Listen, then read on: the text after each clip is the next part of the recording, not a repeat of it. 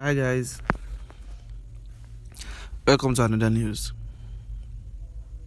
Bashir Ahmad gave the reaction of Asiwaju Bola Ahmed Tinubu when he heard Peter Obi was saying he was going to reclaim his mandate. The news in details.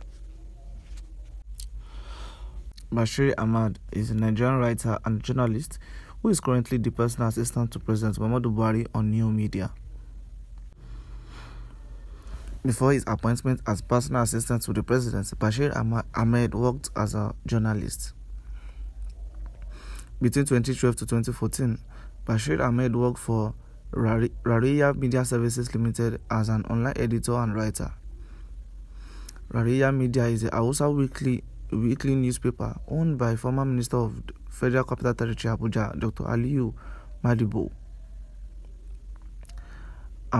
Ahmad also freelanced for Mama Arewa, the Hausa monthly magazine, as a reporter while still employed at Rariya.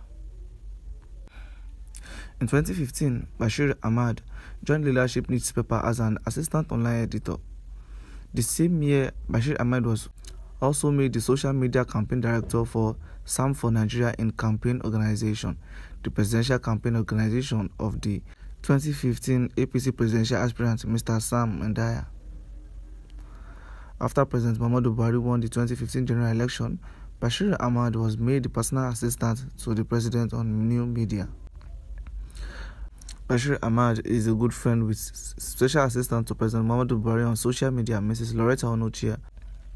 Mrs. Onochie often described Bashir as my son.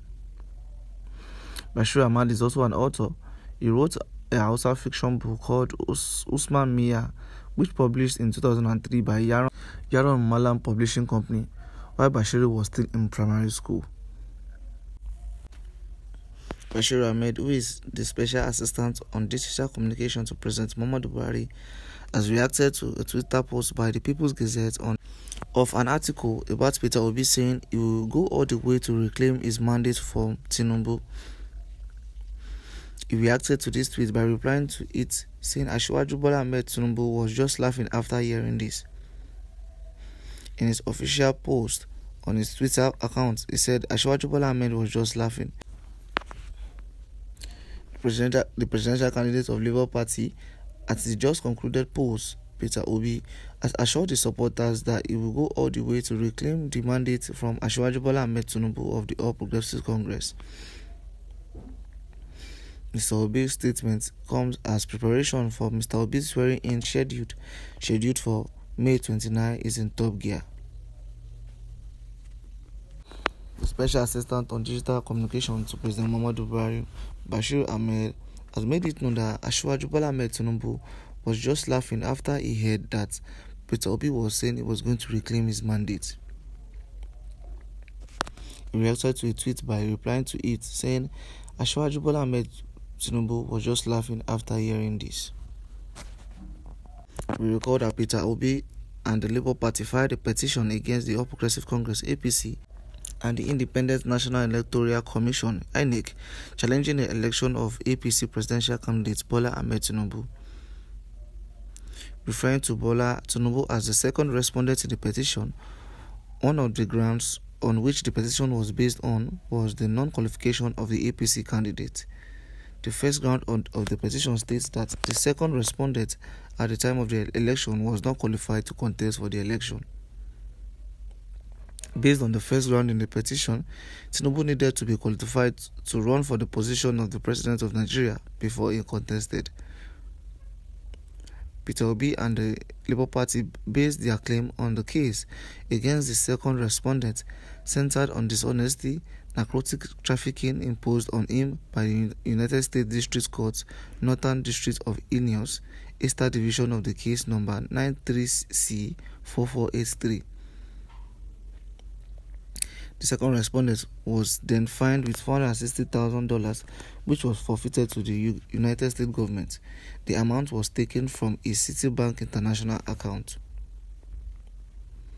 Section 137 of 1999 Constitution stipulates that the condition on which a candidate is to be disqualified from contesting for the position of the president.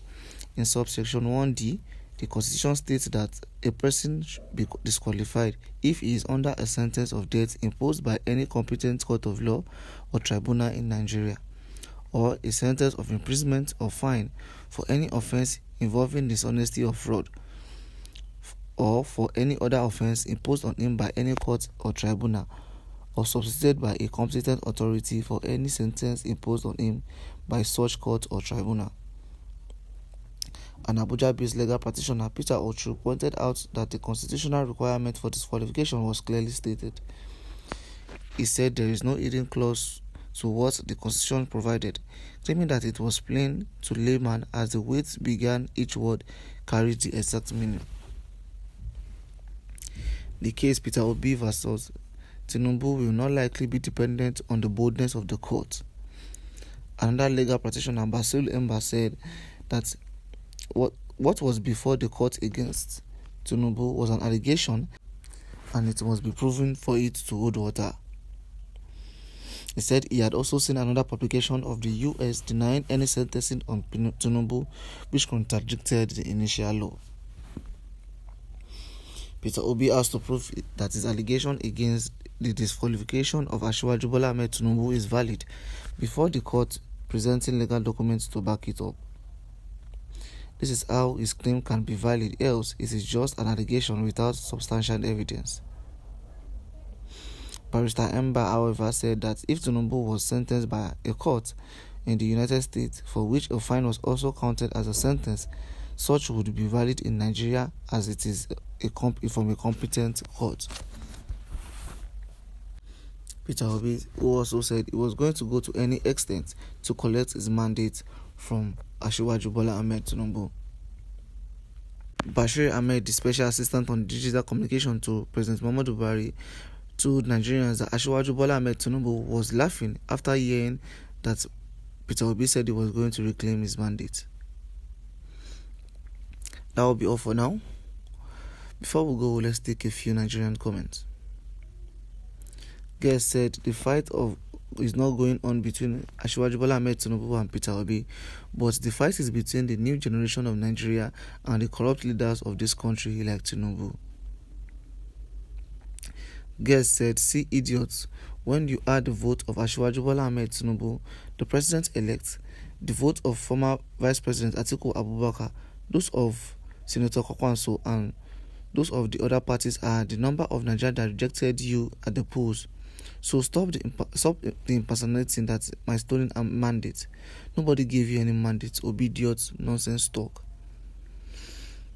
That will be all for now. Please don't forget to click on the like and subscribe button, and let us know your thoughts via the comment section below. Thank you, and I'll see you on the next news. Bye for now.